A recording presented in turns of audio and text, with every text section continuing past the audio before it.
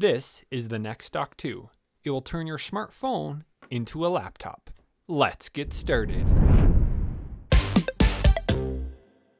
Hey everybody, welcome to Tech with Brett, where I help tech work for you. NextDock reached out to me to see if I wanted to check out their NextDock 2. So right now, this is currently out of stock, but they will be coming out with a brand new touchscreen edition later this year. So today I'm gonna check this out and show you everything that it can do. So first, let's start by taking a look at what's inside the box. So here inside the box, first we have the quick start guide. Now there are a few different ways in which you can use the NextDock. Now one is you can use it with a smartphone. So it talks about how you can plug it into the port and you can plug in the charging port to use that. Next, it talks about how you could use it with a Rasberry Pi. So you can plug in an HDMI and then it comes with a USB-C splitter so that you can split that and plug it into the computer. And then here you also have the option for a Raspberry Pi 4. So today we're gonna mainly focus on using it with your smartphone and what capabilities it has there. So here inside the box, you do have a 60-watt USB-C charger with a 1.8 meter cable. So it's really nice that it comes with a really big cable. Here you have a micro HDMI to HDMI adapter. Here we have a micro USB to USB adapter. And then here you have different adapters for different countries. So those are all the ports that it comes with. Here we have a USB-C to USB-C. So we're gonna mainly use that today. And then here we have that USB-C to USB and micro USB that you can use with the Raspberry Pi. And then it also does come with this little HDMI cable that we'll use as well. So here we're gonna pull out the NextDock.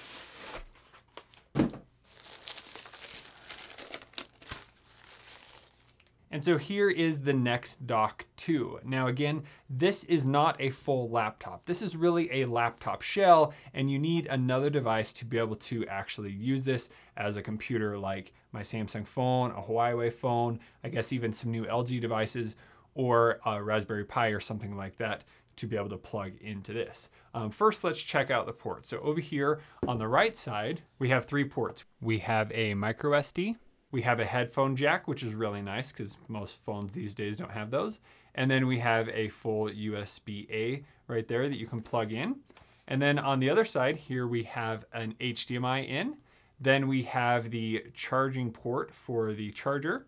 Here we have a USB-C port, and then we have a USB-C in port. So that's where you're gonna plug in your mobile device. Now let's take a look inside the NextBook 2. So again, 13.3 inch screen.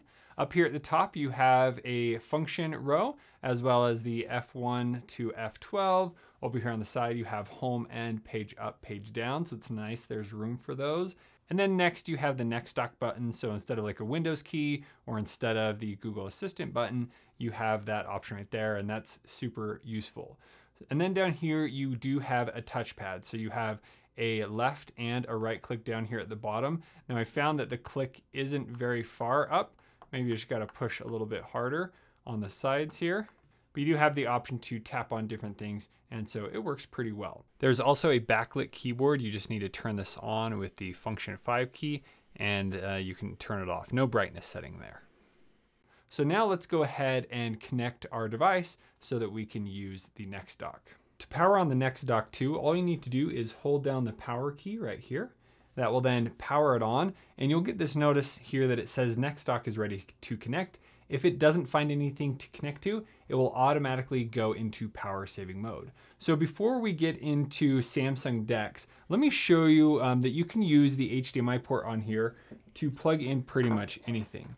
So here I can plug in the Chromecast that I have here, and here you can see it instantly goes to the Chromecast screen, and it's showing my family room Chromecast, the time, and so I could use this to play anything I want on the NextDock. So you don't need to have a phone that supports this capability. You could just plug in any HDMI device and use this as a screen. With the Chromecast, there is no changing the volume or anything like that, but it's a great quality portable screen that you have as well.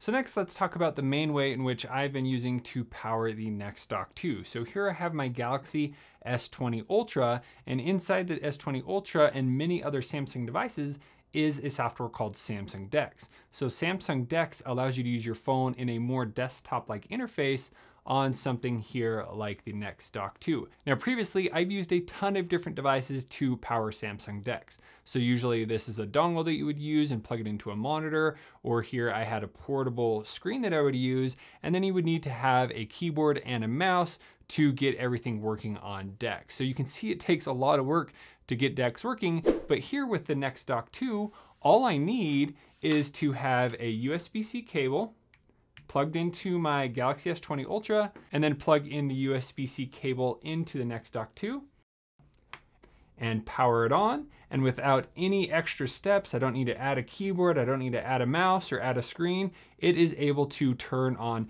Samsung DeX. And so here you can see I have this new desktop interface where I'm still running my phone right here, and you can see my phone is still working, but I have this other operable window where I can use my applications from my phone on a much bigger screen. So if you've seen any of my Samsung DeX videos, you know what that's all about. Well, today we're gonna go through some of the main things that I want to use Samsung DeX for, and some of the powerful things that you can actually do when you are plugged into Samsung DeX.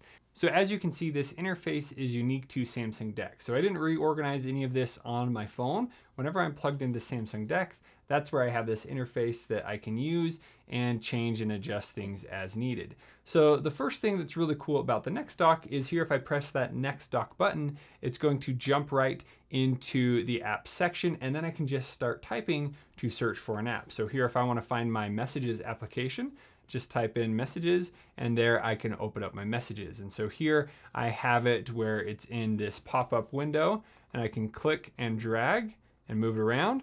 One of the brand new things that you can now do on DeX is you can drag it over here to the side, and it will automatically orient to that half of the screen. If I want to open up another application, let's say I open the Play Store here, and I want to navigate this to this side of the screen, I can just click and drag, and then it goes on half the screen, which is really nice. Over here, I then have the option to go full screen, and then I can also minimize it back down again right there. So Samsung DeX is continually getting more useful as time goes on, and it's just really handy to have the option to have all of your apps right here on the screen. I don't need to keep picking up my phone. I can just open that application right here and use that app. So I've had a really awesome experience using the NextBook 2 to interact with Samsung DeX because it has everything right here. I don't need to go and get all those different devices. I just plug in my phone like this. While I'm plugged in, it's actually charging my phone to keep it powered, and then it's using the battery here in the NextDock. So if I want to check the battery, I can select function and the F1 key, and there you can see I'm at 20% battery. So I use this for quite a few hours the other day and a few hours yesterday, and I'm still at 20%. So I'm not exactly sure on the amount of time you're going to be able to use this for, but so far I've been overall impressed with how long the battery will last on it. I've only charged it up once, and it's done really well. Now, if I want to adjust some other things, so if I wanted to adjust the volume here, I can press function, and then here I have the volume control. Now, I do want to mention that you can adjust the volume in two different ways. So if I come over here to DeX, now as you can see, it's kind of hard sometimes to click on something. I'll go to click on it, and then I'll try and click the button on the keypad, and it ends up moving it out of the way. Now, the easiest way to solve that is to pick up a Bluetooth or a USB mouse, and you can just plug it into the NextBook. So for this demo, I'm going to be using this mouse just because it makes navigating DeX a lot easier. So I can come down here, I can go into all my apps, I can go menu, and then I can go to the Samsung DeX settings. And then under here, you have the option to play sound on connected display. So you could just use your phone to play the sound. Maybe you have Bluetooth headphones, you want to play through there. You don't have to change anything. But here, I want to play the sound through the speakers on the NextDock. It actually has 4 1-watt speakers, and you can play sound through here. So let's go head back into YouTube and listen to that video. So here, we're listening to it on the NextDock. Now, you do have 2 ways to change the volume.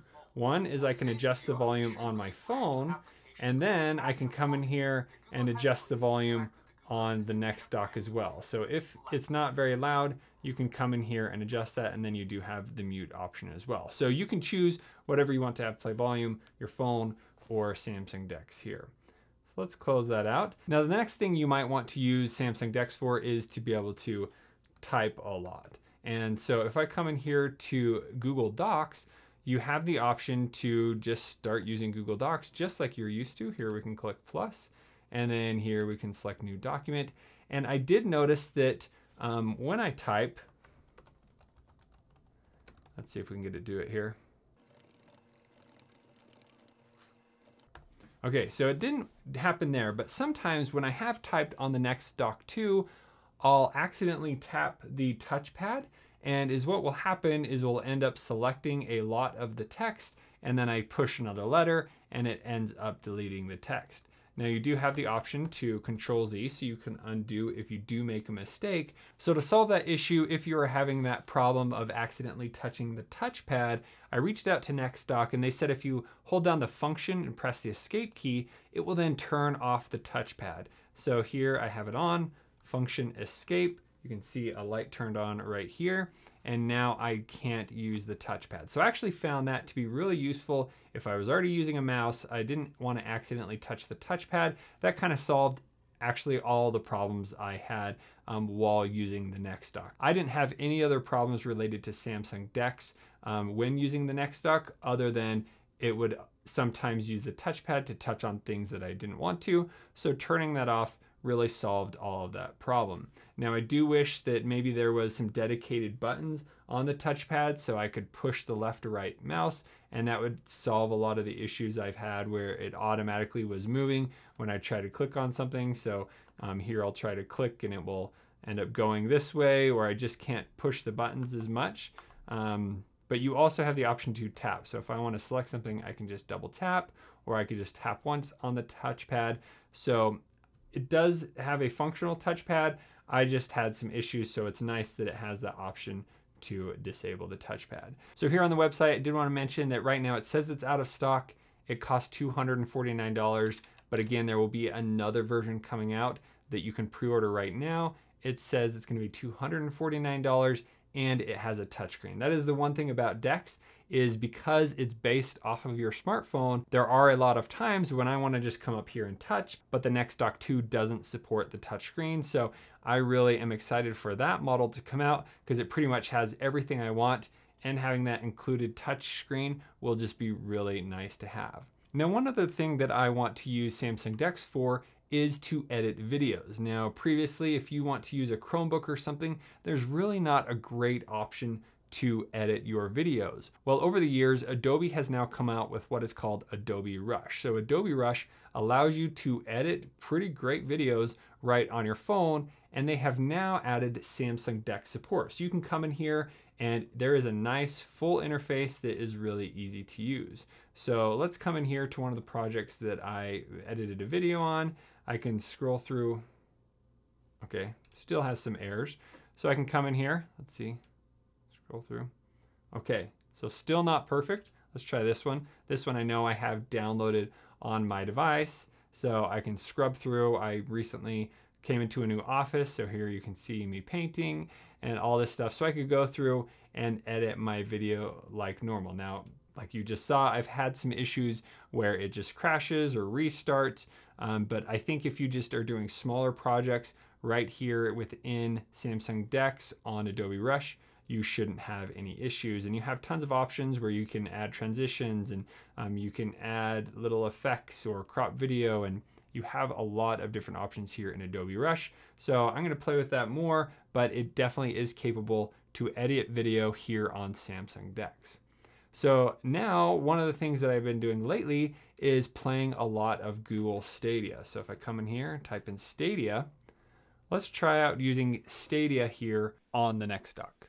So if you want to use Stadia on your phone, you do need to have a Stadia controller that you plug in over the USB-C, or you need to have a Bluetooth controller. Well, I actually don't have a Bluetooth controller right now that I want to use with this. All the controllers I have are really old.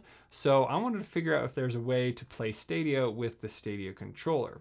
So if you come up here to the link options in the Stadia app, there is actually no way to link a controller over Wi-Fi using the phone. So in order to solve that, all I did was close this app, go into Chrome, and I went to stadia.com, and you'll get this error saying you need to play on a computer. Well, if you are in Chrome and I select menu here, I then can select desktop site, and now it runs the full stadia.com. So here I can play this game. If I use the controller right now, it's not actively working. So I just need to select the controller icon, and then here it's going to give me a code to type in. Now it's going to link my controller to stadia.com. There you can see it linked. Now I can scroll around and navigate with the controller. And then here I have the option to select the game. And now I can play the game right here on the Stadia controller. So one thing I found is I kept receiving this error: your mouse is currently not captured by the game. Please click anywhere to lock your cursor. So if I do that, nothing actually happens. One way to remove this is I can click the Stadia button here on the controller 2 times. So it's going to open that up, press it again, and it goes away, and then I can play. So let's go in here to the game. And the bar at the bottom always stays on screen. I haven't found a way to remove that. So here I can move forward, use my controller, and it works just as good as it does on the web. So that is how you can play Stadia on Samsung DeX on the NextDock.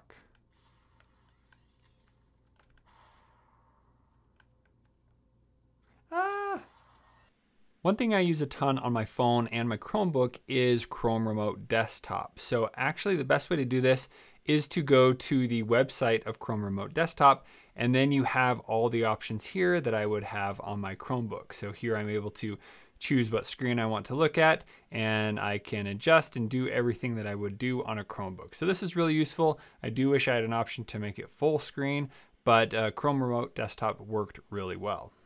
Next, let's talk about browsing the web. So here we're going to open Google Chrome. So the weird thing is this is still the phone version of Google Chrome. So you can see the interface just isn't meant to be on a big screen like this. So going here, you can see that I have these big different tabs. So that doesn't work really well. So one question I get a lot is, does it run full web pages? Well, it can. You do need to make sure that you go into the desktop site. So pretty much every website I went to that I needed, it did let me use the desktop option, and I was able to do everything I wanted to do. But sometimes you can't do like everything you would do on a full Chromebook. It just isn't possible. But one cool thing that you can do is use the Samsung Internet Browser. With this Internet Browser, you get a more formatted fit for the screen. So here you can see up at the top, I have these different tabs that I can navigate through. I can easily add tabs. I can save bookmarks. This has other extensions that you can use in the Samsung Internet Browser. So there's really a lot that this browser offers over Chrome. Here you can see the tab selection. Sorry, my talking is off from the screen. I kind of had really bad audio there, but there you go. That is how you can enhance your web experience with the NextDock using the Samsung Internet Browser. Okay, so now let's test putting in an SD card. So here I have my SD card. Clicks in just like that, and then we're going to head into the apps and go to the My Files application. So here we have our internal storage. Here we have SD card. So that's the internal SD card. And then here we have USB storage 1. So it looks like this is the card that I just put in. Let's see. Yep, and it is now gone. So there you go. SD card works great. And it's really nice. You can just plug it in there instead of worrying about plugging it into your phone, maybe taking off your case and all that. So you can instantly load files on there and put them onto your phone really easily. Now let's talk about supported devices. So they do have a smartphones option on the website, and you can see all the devices you could use. So you have the Galaxy S8s, the S9s, the Note 8, 9, 10, and then the Galaxy S10s, as well as the Fold, and the Galaxy S20, S20 Plus, and S20 Ultra. Now, those are the main phones that I've used Samsung DeX on. They all work really well. And then they also have the option for different Huawei phones. So you have the Mate 10, Mate 10 Pro, Mate 20, 20 Pro, 20 Pro X, Mate 30, P20, P20 Pro, P30, P30 Pro, and the Honor Note 10 and View 10. So lots of different options there for Huawei. Now their interface is a little bit different. I've never used that, but that is available. And then lastly, down here at the bottom, it does say that the LG G8 ThinQ and the LG V50 ThinQ do have some sort of desktop mode that will be coming soon or is available with the Android 10 update. So again, I have not used that, but it should be coming soon. But one of the great things about the NextDock is that if your phone updates or if you upgrade your phone, you will still be able to use this device with the new phone because it doesn't have a processor or anything. Your phone is what carries all the processing. The NextDock is just what is able to show all that information on screen with a mouse and a keyboard, which have been around forever. So that is how you can use the NextDock with many of the different smartphone devices that you may have. I do want to show you a few other really neat things that you can use with Samsung DeX. So here, if I go into the apps menu and I go in here to Samsung DeX settings, under the mouse and trackpad option, I have an option right here that says float pointer to phone screen. So with this, it gives me the option to move my mouse over here onto my phone. So if you can see that my mouse is moving around, I can open up an application like that and I can navigate through, which is super cool to be able to use your mouse on both devices. So I could even swipe up here and go home. And then if you do use that and you're over here on your phone, so let's say we open up Samsung Notes here and we want to start typing into notes. This is also a screen as well. So now I have a mouse and a keyboard on my phone, as well as being able to use Samsung DeX at the same time. So I can have different applications open on DeX, and then I can have apps open here on my phone. Now I do want to mention, if you try and open the same thing that's open on the phone, so let's say I come in here to the phone and try and open up a gallery and it's open up on Samsung DeX, it will ask to restart that application so that I can then open that over here on my phone. So some apps might be able to have two instances, but for the most part, you can only have it open on one place or the other. And that is just a brief glimpse at the cool things that you can do with the NextDock and Samsung DeX.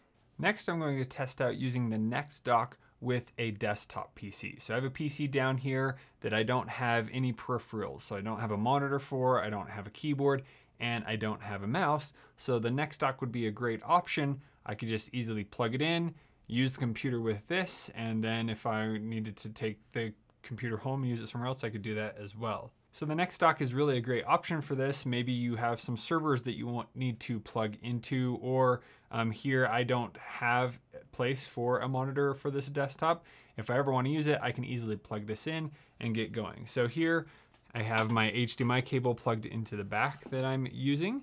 So we're just going to plug that in here. And then next, all I have done is taken a USB-C and a USB-A cable, plugged the A side into the computer, and then here I'm going to plug in the USB-C into one of the USB-C slots over here. Let's power it on. And there you heard it connected. And here it's giving us the battery percent. So right now I have 69% on the NextDock, but now I have full access to my computer. So I can use the touchpad here if I open up the web. So here I can use the touchpad to scroll through. If I want to use the keyboard, I can do that as well. And this does have the same problem I was having with DeX, where when I'm typing, I accidentally will touch the touchpad. Again, function escape, and the touchpad is now off. And I'll just take my mouse and plug it into the USB over here on the side. And now we have full access to my PC. I don't need anything else. Everything is right here with the HDMI cable and the USB-C cable and my mouse. So there you go. Really great setup. Now, one other thing is I was able to even plug in the SD card and it still works. So right here, I have access to that micro SD card that's in the NextDock. So you could use this to plug in flash drives or whatever else you need. And you have everything here within the NextDock, all the different functions and volume keys and everything. So let me play again some sound. Right now, you can come down here and switch it to be playing through the NextDock or through the computer speakers, whatever you have. Talk about the new way to unlock your phone with the release of the new Samsung Galaxy S10s. I've been asked many times if it's worth the upgrade from other Samsung Galaxy devices. Well, in today's video, I'm going to show you everything that's new that can only... So there you have the speaker options to come out from here, or you can choose a speaker that's connected to your desktop. And then you have the volume control on the NextDock, as well as the volume control right here on the PC as well. So everything else pretty much operates as normal. The NextDock key, that acts as your Windows key. And I'm very impressed with this. You can use this as your full PC, no problem. Screen quality is really great. So I think this is really another great way in which you can use the NextDock with a desktop and you have everything you need all in one device. After using this setup for over a week, I can say that the NextDock 2 is by far my favorite Samsung DeX experience. It's just so nice that I plug in my phone and I instantly have access to everything. I don't need to go and find a keyboard or all these different things or plug in the monitor. It's very portable and easy to use. And all I really need is this one cable for my phone and I'm ready to go. Now I will say the one issue I did have is the touchpad. It's just not as nice or high quality as something you would find on a Chromebook or other devices. Sometimes it's too sensitive. When I try and click, it ends up moving the mouse, or the click buttons just aren't very great. So I'm just really glad that Samsung DeX can use anything. So here my Bluetooth mouse solved all of those problems, or you can just get a USB mouse and plug it in. And then it's not a ton of things you're carrying around. It's just an extra mouse and it solves so many different problems. So if you do have any further questions about using the NextDock 2 with Samsung DeX, please let me know in the comments below. If I need to do a follow-up video on some of these features more in depth, I'd love to do that for you guys. So if you want to pick one up, make sure you check out the link in the description below. And if you want to see more videos I've made about ways you can use Samsung DeX, make sure you check out the videos over here on the side. Thank you so much for watching. We'll see you on the next one.